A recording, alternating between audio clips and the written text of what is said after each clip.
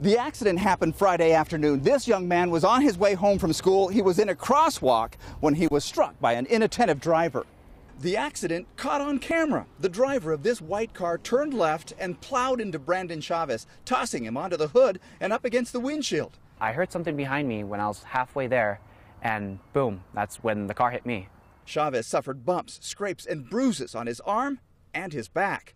Still, he got up and limped over to the car that hit him. He says the driver, an elderly female, asked if he was okay. And I said, no, you hit me with your car, of course. And she told me, well, I don't see anything broken. And she said, God bless, and left. That driver, once she struck that individual, she should have called the police and made a report of it. When police find the driver, she'll likely be charged with hit and run and careless driving. The family, whose security camera caught the accident, glad the boy wasn't more seriously injured. I can't believe someone would do that. It looked like almost just on purpose type thing. Chavez says he still feels pain and says he still can't believe the woman just took off.